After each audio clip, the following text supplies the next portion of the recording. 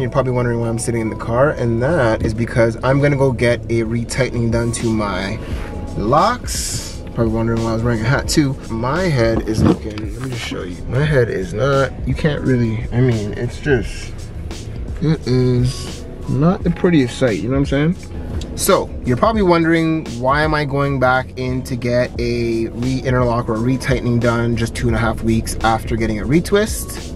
I'm gonna explain all that to you. But for right now, can't do it, gotta go, gotta hit this appointment, don't wanna be late, so I'll talk to you guys about it in a couple seconds, all right? Stay locked. All right, mission accomplished. So let's head upstairs and chit chat, shall we?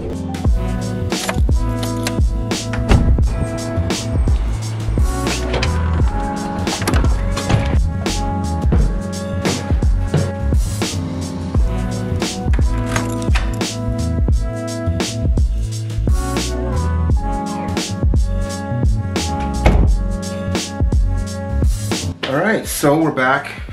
Truth be told, I was actually back maybe like an hour and a half ago. I had work to do on the computer, so I decided to throw a little do-rag on it just to kind of let the hair settle in a little bit. It was nuts when I just got it done.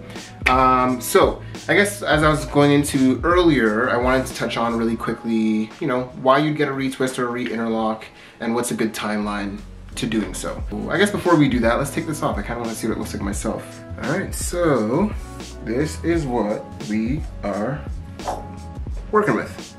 So just got it done. Obviously, again, this is just a 360 with it just fresh out of the do-rag. Now let me just pop it up a little bit, give it a little bit of life. So it feels good. I mean, I guess I'll just let you know kind of my recent timeline with my hair.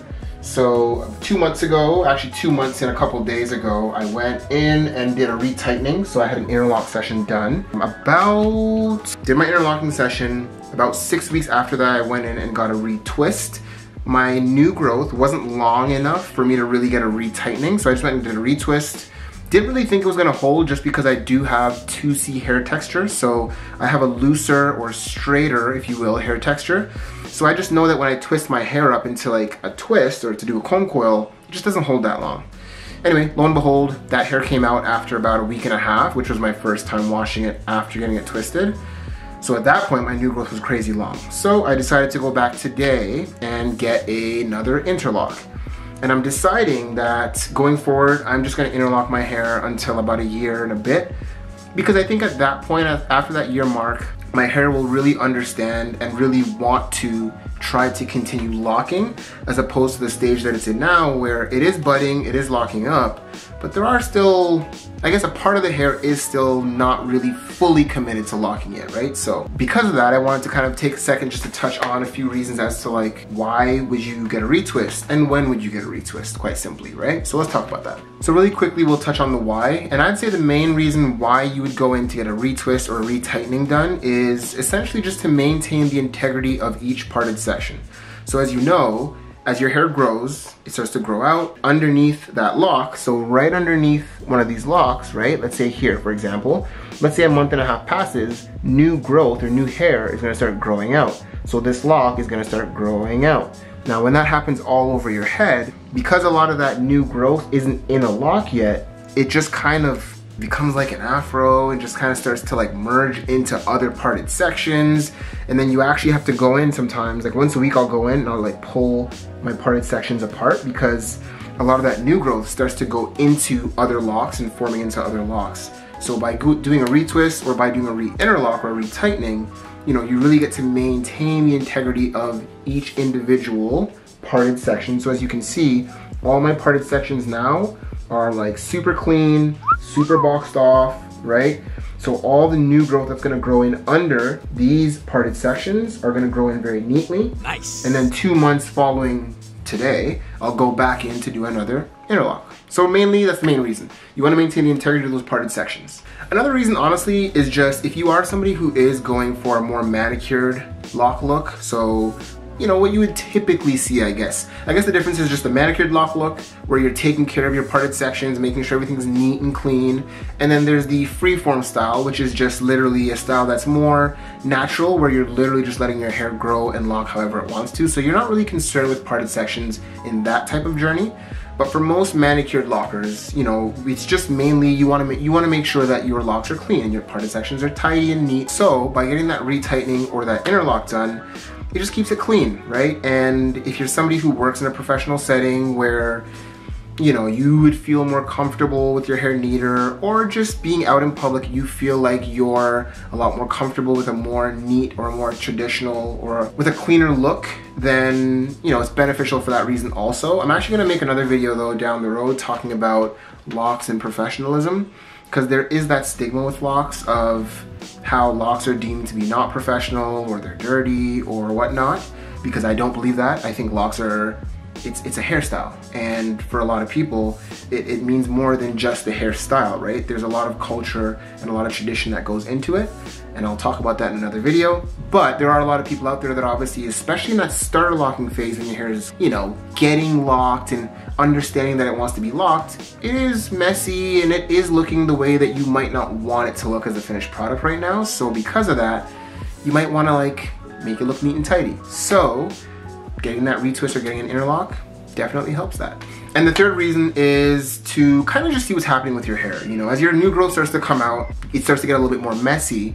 It's kind of hard to see what's going on sometimes. Like even when you go into the mirror and you're looking in and you're looking at your sections, sometimes it's hard to see like our hair is merging to other parts. You know, is there buildup underneath the new growth that you can't see? It's just a really good opportunity to really go into the hair, tighten everything up, clean everything up, and really see through each parted section. Just, you get to see what's going on up there.